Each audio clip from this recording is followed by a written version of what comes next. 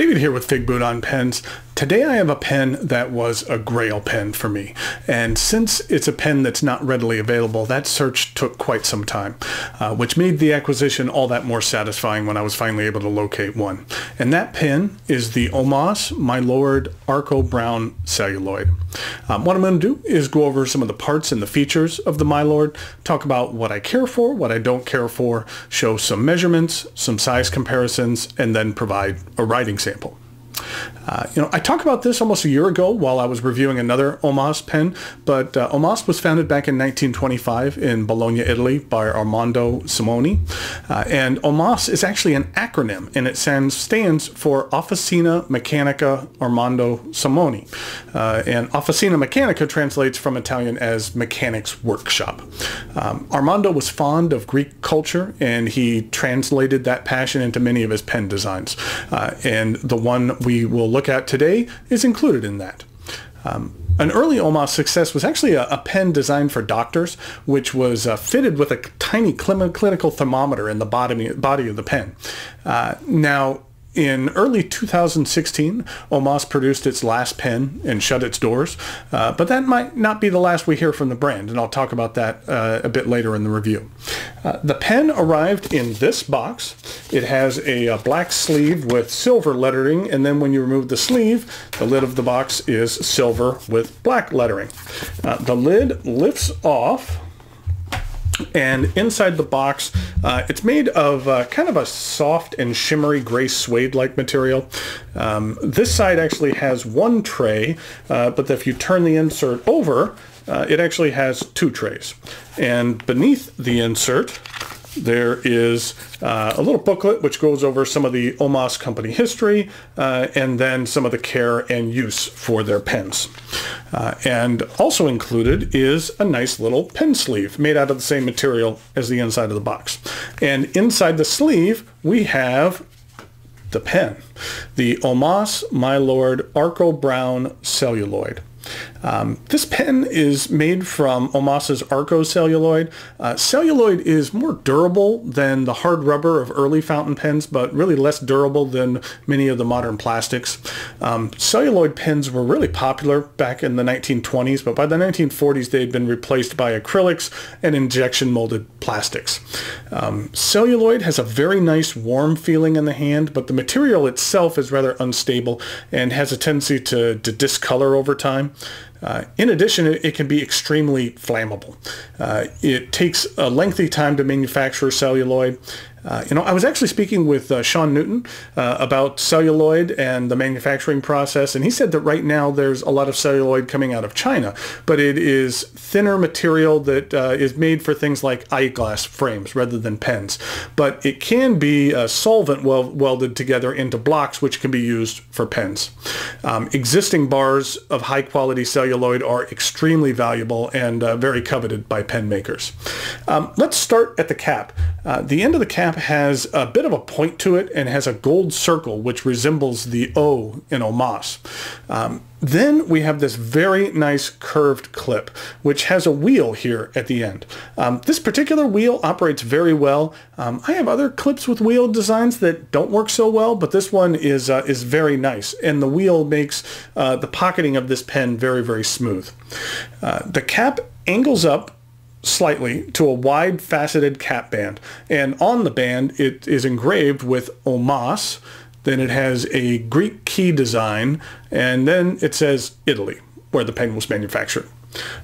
There is a very small step down to the barrel, which tapers down a bit to a thin gold ring, and then transitions to a piston knob. And the end of the piston knob has a bit of a point to it, mirroring the shape that's on the end of the cap. There are 12 facets on this barrel, as well as the cap, as well as the piston knob. And I like having the piston knob faceted since it helps you grip the pen a bit better when inking up or cleaning the pen. The way this material is cut makes it appear kind of like there's a main larger facet. I'm not sure how well that gets picked up there, but it kind of looks like there's a main larger facet to the pen, but that's not the case. Each of the facets are the same size.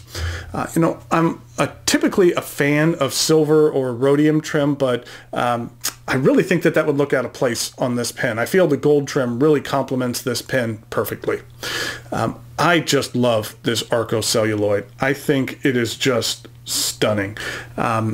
Just look at the way the light reflects off the sides of the materials. It's just amazing. You can really see the different layers of this material. And, you know, I like that this material really varies from pen to pen. So no two pens with this celluloid will look the same. Each is going to have their own look and own personality. The cap twists off to reveal this 18 karat gold nib. I think it's beautiful. It's stamped with Omas sideways on the nib, which you don't see a great deal, the writing sideways like that. Then it's stamped with 18K 750, which means this nib has a gold content of 75%, and then M for medium. And then here's a look at the low profile ebonite feed, and then also a look at it in the magnifying glass. I just like the way ebonite looks, especially in the magnifying glass. The section begins with a faceted gold band, which I really like. It fits well with the faceted design of the pen. The section, however, is not faceted, which it's rather straight for about ½ an inch and then angles up slightly. And I think that that works best for this pen. I don't find the threads to be sharp at all. And the cap does snap to post, which is nice and a bit unexpected for a pen like this. Posting does, however, kind of throw the balance off of this pen, so I typically don't use it posted. And it is plenty long enough to use comfortably. The Milord is a piston filler. I find the piston to operate smoothly, and the pen has a decent ink capacity. It does not, however, have an ink window, which really doesn't bother me. I'm not sure how the best way would be to incorporate an ink window into this pen. While it would be nice to be aware of the ink level, it doesn't bother me at all on this pen. What does bug me about this pen a little bit is that there are multiple threads in the cap, so that the layered material on the barrel doesn't always line up with the layers on the cap like that. There are 3 different rotations to have, so I find myself capping and uncapping and recapping the pen a few times in order to get the alignment like that I want. Another thing is that on this specific pen, when you do get the threads right, once the cap is affixed, the alignment is off just by a couple of degrees. It's tough to see there, but it's just off just slightly. And if you perfectly line it up, then the cap is a bit too loose. Also, when the piston knob on this pen is tightened all the way, it's just misaligned by a degree or two as well. Now that one you can kind of slightly adjust and it looks okay, but these are very small things. Now, I know this is a small issue, but it's the small issues like that that kind of irk me. Now, the Omas Milord is, especially in this Arco Celluloid, is not cheap. I've been on the lookout for one of these for a very long time, and I just couldn't find one. Then when I could find one, it would be at a price range that I really didn't feel comfortable with. At one point, I had a retailer who was willing to part with one of these out of their personal collection for $1,200. It was a gorgeous pen with rose gold trim, but I just couldn't do it. And I don't think he was really that anxious to sell it, which is why he priced it where he did. So I kept looking and eventually found a new one, which I was able to pick up for $800. I would consider this pen worthy to be called a Grail pen. In order to be called, or to be a Grail pen, you know, I don't think that it simply needs to be expensive. Now that can make a pen more difficult to acquire, but that's just a small contributing factor. I like the fact that it was difficult to find. It makes the pen that much more special for me because I know how long I looked for one.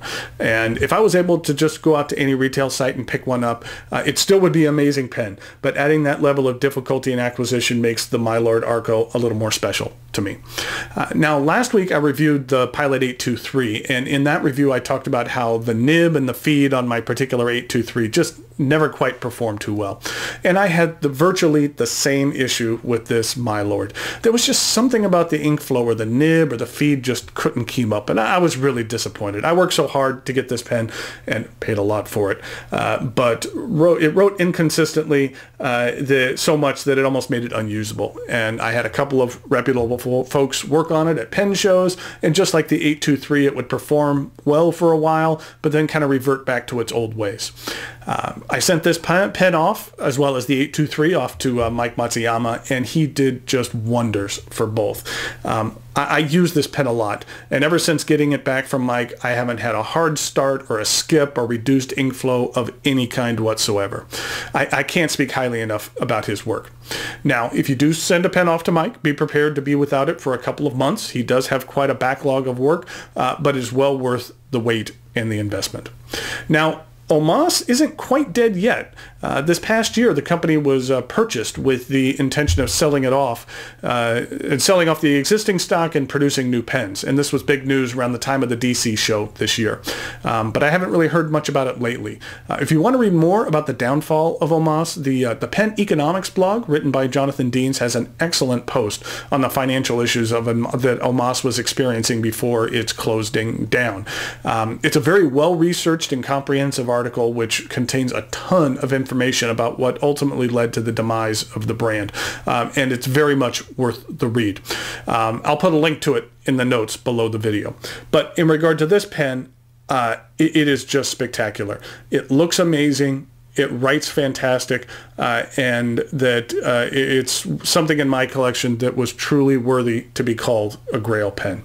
So, okay, now it's time for some measurements, some size comparisons, and then a writing sample.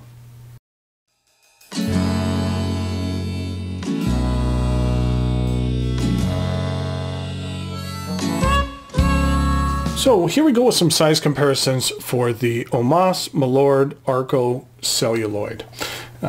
Here it is in comparison with another reddish brown pen, which is the Wahl Eversharp Decoband. Then another brown pen, which is the LB5. And then here it is with a Pilot 823. And in regard to some other pens, here it is with a Lamy All-Star. Then here it is with a Retro 51. And then here it is with a Pilot Prera. And here we go with the writing sample. What we have here is the Omas Milord Arco Celluloid.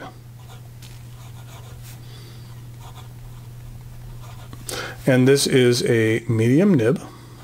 And the ink I'm using today is Franklin Christoph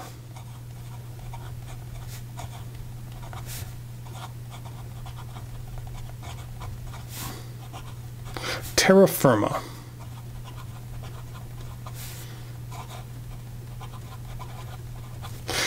This is what the ink looks like. It's a really nice reddish brown. Here it is in comparison to Faber-Castell Hazelnut Brown and even the Mont Blanc Toffee Brown. So you can see that it's a bit redder than those, but I like all three browns, but I think right now Terra Firma is my favorite brown in my collection. This is what the bottle looks like. I like the shape of these bottles. Really makes it really easy to get some of the larger nibs in there and get out all the ink and ink it correctly and easily. So here we go with the rest of the writing sample.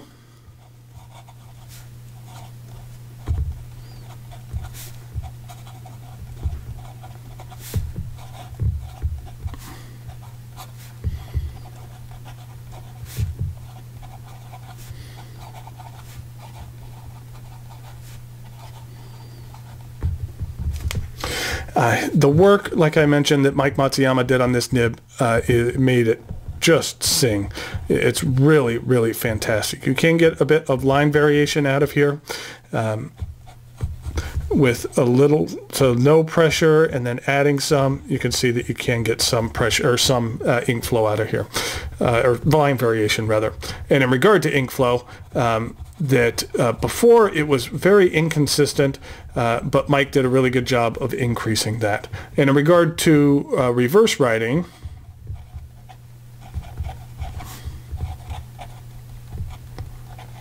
it's a little on the scratchy side, but it does lay down an extra fine line. And in regard to fast writing,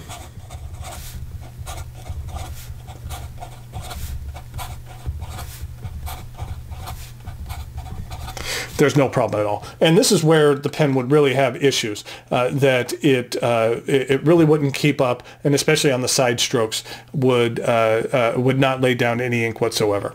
So here we have the Omas Milord Arco Celluloid. It is really one of my favorite pens in my collection. I think it's just stunningly beautiful and truly worthy to be called a Grail pen.